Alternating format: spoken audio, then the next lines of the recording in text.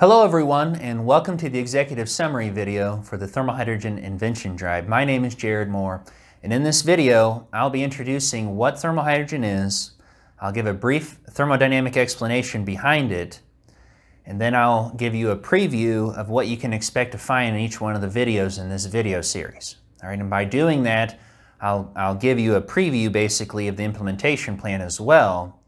And then at the end, I'll explain why I'm seeking to keep this effort private, why I'm starting with crowdfunding or a GoFundMe, okay? So to begin with, thermal hydrogen is an energy system which is based upon teamwork, right? So it is envisioned that renewable and nuclear energy will fuel heat-assisted electrolysis, and that will create a chemical energy carrier, hydrogen, for example, and then pure oxygen. All right, so most people think to only do this for the hydrogen, but in thermal hydrogen, we're doing it for the oxygen as well. See, the oxygen is our ticket to increasingly competitive emissions-free fossil fuels. See, all right, here's your basic combustion equation here, and when we combust a fossil fuel, we do so with atmospheric oxygen. That oxygen is diluted with nitrogen. So that nitrogen passes through the process, and it dilutes the heating, but it also dilutes the chemicals, okay?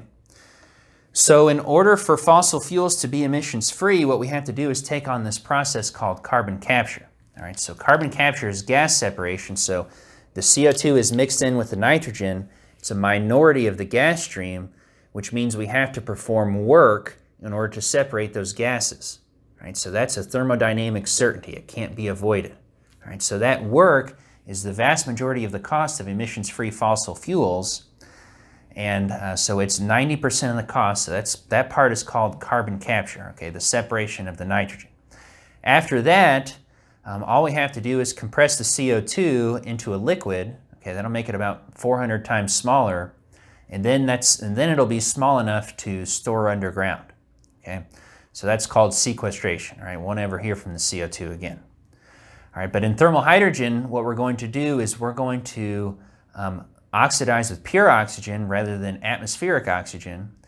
That's going to allow us to use a more advanced thermodynamic cycle, and then we don't have to perform carbon capture. We can bypass carbon capture, which is the vast majority of the cost, and then all we have to do is sequestration. All right, that's a mature technology. So I'm sure many people are wondering, they're probably saying one of two things. Okay, they're saying, all right, this sounds very complicated. And then secondly, if renewable and nuclear energy are going to be successful, why are we dealing with fossil fuels? Right, that's supposed to run out, isn't it? So this is exactly the situation that I'm prepared for, and in a way, I fear, okay? Because I guess people are under this impression that if we are successful with renewable and nuclear energy, that if we meet some cost target, that fossil fuels is just going to go away. It's not going to go away. All right, when we demand less of fossil fuels because renewable and nuclear energy are successful, microeconomics tells us, due to the laws of supply and demand, that the price of fossil fuels will go down as well. So if the price of fossil fuels goes down, then that just means that someone else is going to find it as their least expensive option. And given that no willingness to pay has been offered by society, not an appreciable one in developed countries, let alone developing countries, that means that it'll be in the best interest of many to use those fossil fuels unabated without carbon capture, okay, because that requires an extra cost. Right. So, people are under the impression that if, certain countries adopt, certain energy sources, that it's going to solve this problem, but it's called global warming, right? And fossil fuels are quite portable, so they're just going to find demand somehow. All right, but with this energy system, what's going to happen is we'll be hopefully over, it's just a matter of time. We're already there with renewables. We'll get there with nuclear since it's millions of times more dense than fossils. But over time, this renewable energy is going to oversupply the grid, and nuclear will have nowhere to go. And that will allow electrolysis to be economic, but only a limited amount of electrolysis because there's a limited amount of oversupply. All right, so that's going to put up some pure oxygen, and it's a matter of engineering to get that oxygen to the fossil fuel. Okay, so if we can get that oxygen to the fossil fuel, the problem is solved here. Okay, the conflict of interest is gone, and it's not that much of an exaggeration to say we save the planet. Okay, if we don't do this, it's obviously up in the air. In fact, I would say it's very unlikely that we're going to solve this problem because, there's a limited willingness to pay to keep fossil fuels in the ground, and there's a limited willingness to pay to perform carbon capture. Okay, so this system is the only one that integrates fossil fuels, making it increasingly competitive, solving this conflict of interest. And then furthermore, this system will provide hydrogen carriers, which mean through the fossils. So the fossils provide carbon, and then we can also use oxygen as a hydrogen carrier, and then we can also use nitrogen as a hydrogen carrier, and that'll be enabled by an air separation unit, which will be enabled by the oxygen value, which has a value because the fossil fuels have been integrated. Okay, so by integrating fossil fuels, not only do we solve the problem that we're here to solve, which is climate change, we provide hydrogen carriers, which makes the entire system more competitive because we don't have to distribute pure hydrogen. Okay, so here are the claims for thermal hydrogen. Makes fossil fuels increasingly competitive and emissions-free because it does not require carbon capture, does not require pure hydrogen distribution. Okay, and so for all of those who are saying, well, this is just so complicated, how can it be efficient? Well, here's why I call it thermal hydrogen, guys. It's because there's going to be some excess heat sources, sometimes nuclear, and those excess heat sources find endothermic processes like electrolysis or hydrocarbon reforming or demand itself. All right, so that's how we can keep from wasting heat as we're going through all of these changes. So if we can accomplish that, then that means only friction holds this system back. Okay, the only other time we need to do compression is to compress the CO2 into a liquid, and that's a very small part of the overall energy picture here. Okay, for example, the Allen cycle only uses about 1/3% of its energy to compress the CO2 into a liquid. Okay, it's a very, very small cost. Okay, so by and large, we're talking about a system which only has friction holding it back, which basically means it's perfect. Now, we're going to use heat engines still, but we're only going to use heat engines when renewable energy is undersupplied. Okay, so other than the friction of going through these cells and going through pumps, the only inefficiency here is the heat engines, which are only necessary because we temporarily don't have enough renewable energy. All right, so you can see how strong the thermodynamics are of this system and how it's probably going to be inevitable that to solve climate change, we have to do this because, I mean, I don't know what people are thinking. Do they think that we're going to go towards an electrolysis economy, just put up pure oxygen into the atmosphere and leave fossil fuels in the ground? I don't understand what they're thinking, okay? So, I've had this paper published for 2 years now. It was peer-reviewed. I've spoken to many people in the industry. No one can refute it. The only thing they can say about it is that they don't know how it could be implemented. Okay, so that's what makes this one of those opportunities dressed in overalls and looks like hard work. Okay, and that's often missed. All right, it's a quote from Thomas Edison. All right, so now what I'm going to do is show you the implementation plan by previewing the videos. All right, so in video 0, I introduced the pipeline system for this economy. All right, so this is the transmission system, and this is what I seek to own privately along with my investors. Okay, it's part of the implementation plan because we need the pipeline system to compensate the technology developers. Okay, so this pipeline system is going to be a massive continental pipeline system, and every continent on Earth will have such a pipeline system. And these pipelines will be syngas, oxygen, and CO2. Syngas is hydrogen and carbon monoxide. All right, so these pipeline systems are going to house bidirectional nuclear reactors, right? And that is introduced in video 1. So the pipeline system houses the nuclear reactors. Those nuclear reactors are going to supply the grid with electricity when renewable energy supply is short. But when renewable energy supply is long, these nuclear reactors are going to go in reverse and purchase electricity for heat-assisted electrolysis. So we've got the cheapest source of heat, nuclear, providing heat for heat-assisted electrolysis, and the cheapest source of electricity, renewables, providing electricity for electrolysis. Therefore, the cost inputs are going to come down dramatically, and that's going to create economic hydrogen and oxygen. Except we're not going to electrolyze water, we're going to electrolyze CO2. That way we don't ever have to distribute pure hydrogen. All right, so in video 2, I show you how the byproducts of electrolysis, syngas and oxygen, meet at a reformer block with a hydrocarbon and water. All right, and then from there, we're going to distribute easy to distribute hydrogen carriers because they are pumpable at low pressure. They're liquids at low pressure.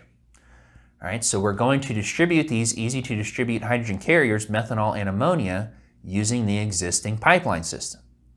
So we get these hydrogen carriers from supply to demand through the existing pipeline system. And then in video 3, I showed you how we can use the methanol emissions-free in a plug-in solid oxide fuel cell. All right, so I showed you how we would use this hybrid battery fuel cell vehicle to reduce cost, and then how we would get the CO2 from the vehicle to a gas station, from the gas station to a truck, and from a truck back to the distribution or this CO2 sequestration system. All right, the ammonia is very easy to use emissions-free. All you have to do is burn it, okay? It's a replacement for natural gas, and it's easier to distribute the natural gas because it's a liquid at low pressure. So both of the hydrogen carriers are easier to distribute than our current energy carriers. You could argue gasoline's easier to distribute, but gasoline's not fuel cell ready. So we improve our chemical energy distribution system and make it emissions-free. All right, so that was video 3. In video 4, I showed how we could use these 3 pipelines to make industrial heat emissions-free, including retrofits. So we can retrofit an existing fossil fuel system. We can make it emissions-free without carbon capture because we can use these things called molten carbonate fuel cells. All right, and those will be fueled by syngas from thermal hydrogen. All right, so that's how we can make industrial heat and retrofits emissions-free without carbon capture. All right, so then in video 5, I share with you the rationale behind the engineering of these pipeline systems. Why are they located where they are? Well, they're located where they are so that they can get excess renewable energy from supply towards fossil fuel. All right, and we have no trouble finding the gaseous and liquid fossil fuels, oil and gas, because they can come to the pipeline system. But this pipeline system isn't designed for them, it's designed for coal.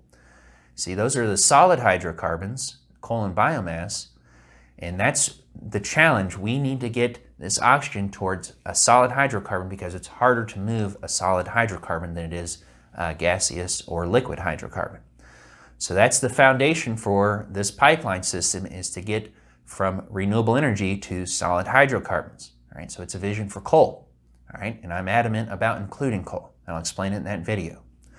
So, and then in video 6, after I describe how every continent will have such a thermal hydrogen pipeline system, I introduce a microgrid system. All right, so this is what would happen if we brought thermal hydrogen down to scale. We'd use a concentrated solar power dish, and we would use probably a liquid hydrocarbon, oil, propane, or diesel, propane, or gasoline.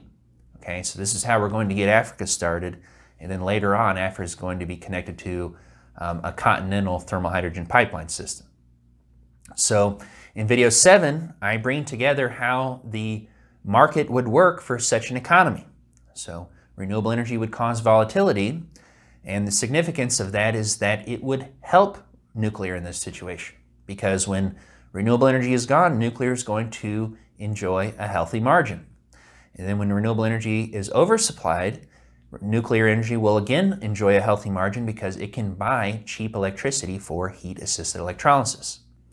All right, so nuclear energy is uniquely benefited by this energy system because it makes more money off of volatility, not less. That will reduce its finance costs, which is very important to nuclear energy because it's so capital intensive with a long lead time.